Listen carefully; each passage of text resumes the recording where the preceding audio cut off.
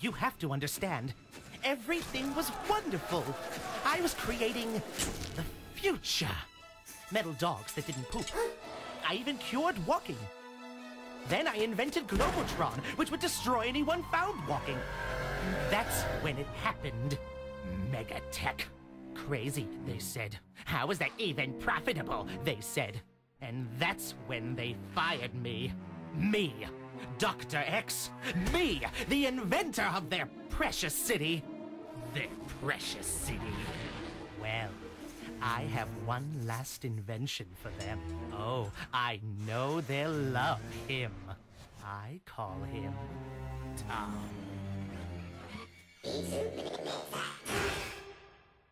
So this is A Virus Named Tom, which is an indie puzzle game by Misfits Attic, where your main objective is to sneak into machines that some corporation has made and fuck shit up. Pretty much fuck shit up, yeah. Virus.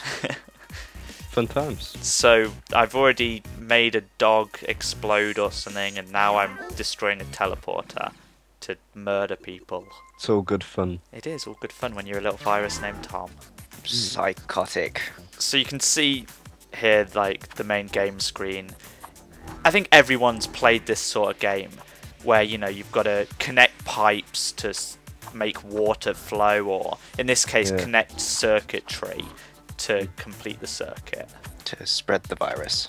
Yep. Yeah. And fuck shit up. This is single player, yeah? Yeah, this is the single player. There is co-op campaign as well, and a co-op versus mode, which we'll be looking at a little later on. Yeah. So did you enjoy that cutscene? I just love them. It's very well drawn, and I like the voice acting. Yeah, it's quite eccentric and pretty fun. It's probably the highlight of the game for me. Yeah, it is one of these games where you just don't want to skip any cutscenes because they are so good. Which doesn't happen often for me. No. Yeah, it's pretty immense. And gameplay wise, the game, you know, it's the same thing you're doing on most levels, but they do well at introducing new, like, mechanics to keep it interesting. Yeah. It'll have you getting a bit upset sometimes. Like, you can see here on this level, I'm clearly struggling, I'm confused, and then it clicks and it makes you feel like an idiot. It's good fun. This is the co-op. So there is up to 4-player co-op, but unfortunately at the moment it is only on one computer. So you either have to have Xbox controllers or all fit onto a keyboard. No, you can have up to 3 players playing off one keyboard, I believe. Someone's gonna have to sit on someone else. We played this on one keyboard with 2 of us, and it was a little awkward. So, like, how many levels are there, and what can you do after you finish the game? There's 50 levels on single player, and then there's another 50 levels on co-op, which are slightly different and introduce a few new mechanics, such as like force fields that mean, you know, you've got a set amount of work to do each. But after you've completed it, I mean, there is medals that you get at the end of each round, so you can obviously get, you know, your gold and your silver and whatever.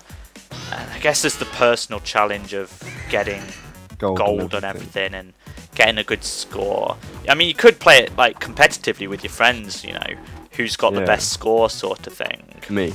But you just show off your times and stuff on YouTube. For me, it never got that competitive. It's just good fun. What happens if you lose? So the you've got energy at the top, and you obviously lose that from hitting a spider, as you just saw.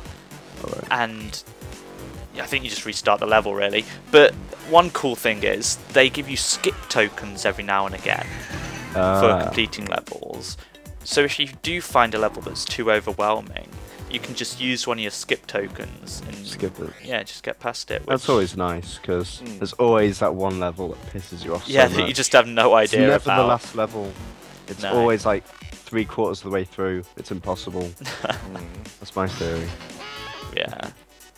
That thankfully didn't happen too much. Managed to figure out a good majority of them. So what I'm about to show you now is the versus mode.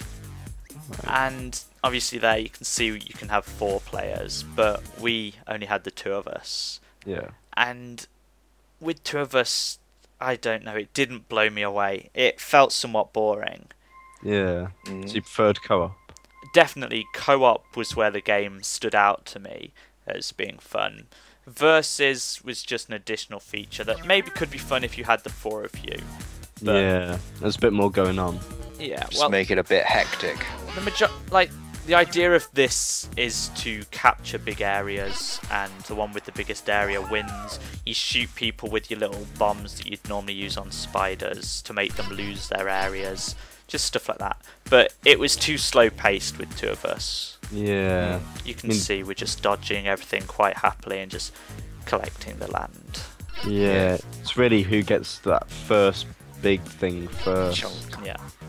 So we should say that this game is $6.99 in British pounds and $10 in the US. Yes. It is on sale for the first week of release, so that'll end on the 8th of August 2012. In case you're watching this guys. in the future. But if you're going to play the game for co-op, I definitely recommend it. And if you're a partner, get cozy with them on the chair. share a keyboard. Oh, get in there.